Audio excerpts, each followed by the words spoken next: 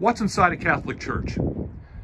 We thought we'd shoot a couple of videos for children and their parents to talk about what is inside a Catholic church and the importance of the things that are in there and the images for our Catholic faith.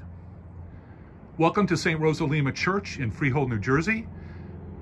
This is Lucy Primus with me, Steve Olson, and we're going to be talking to you in these three little installments about what's inside a Catholic church. So without waiting any further, let's go inside and find out. Welcome.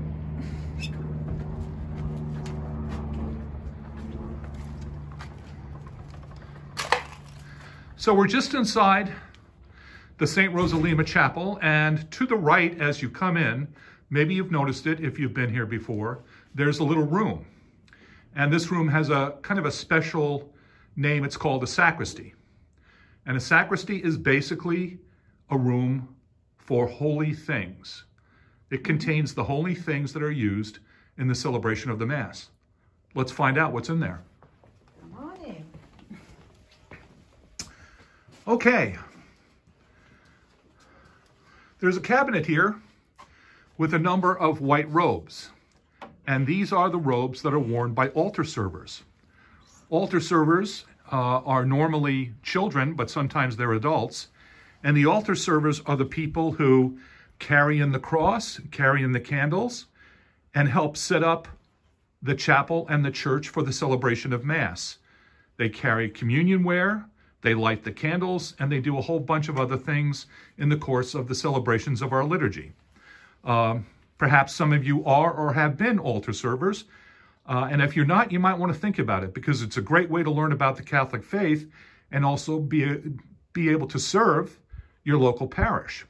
So this is the cabinet with the altar server robes, and before Mass begins, you will find them in here, putting on their robes and getting ready for the celebration of Mass.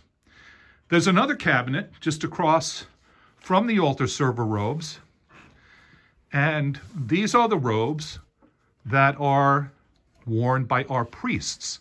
And if you notice, they come in the different colors. Mrs. Primus, you might want to just take one off the rack and take it down. This is a green one. These robes are called chasubles. And chasubles come from a Latin word, casula, meaning cloak. In ancient times, they were worn by Romans on the streets and were later taken into the Catholic Church in her worship.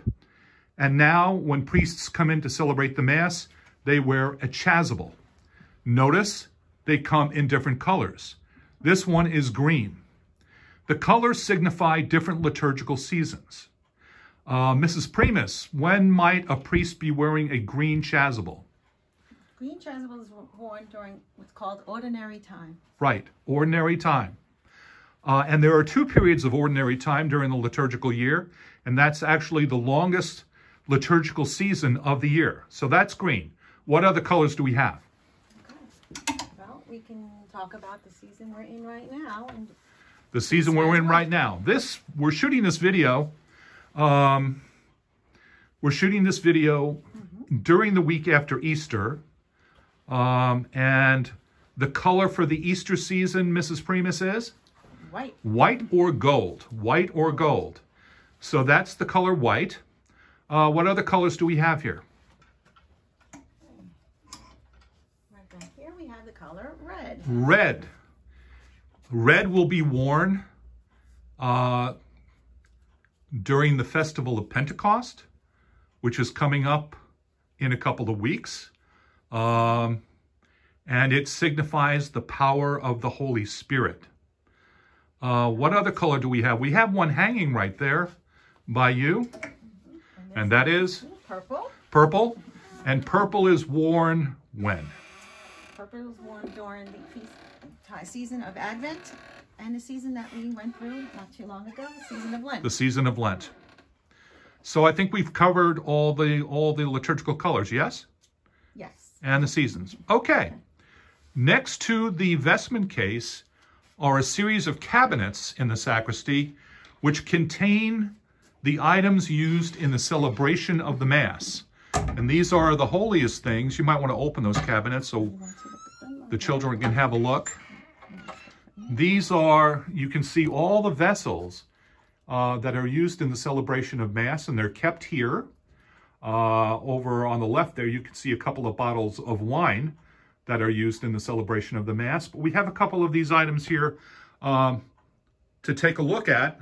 And the first is a large bowl called a ciborium. And what goes in the ciborium, Mrs. Primus? That is the host, consecration host, that is used by the priest. That's the host used by the priest when he consecrates the bread and wine for the Mass. And you can see it's perforated so that the priest can easily break it into a number of pieces. I once counted the number. There's 23 pieces there. But that is the host that the priest will hold up when he consecrates it. And of course, as Catholics, we believe that when the consecration prayer is offered, that this host becomes the body of Christ. So in that container, we don't just have the host, but all the hosts for the people are carried up to the altar by gift bearers in the ciborium. Ciborium means container of bread. Right next to it is a flagon, and that's where the wine for the Mass that will be consecrated by the priest is carried forward by gift bearers. What else do we have here? What else do we have here? We have a chalice. And the chalice will ultimately contain the wine that the priest will consecrate and become the blood of Christ. And there are all kinds of shapes and sizes and materials for chalices. We have them in wood, ceramic, gold, and silver. So there's all kinds of chalices. But this is the special cup into which we pour the wine that will become the blood of Christ. Okay. What else do we have? We have another kind of bowl and another container. What is in that container? There's water in here.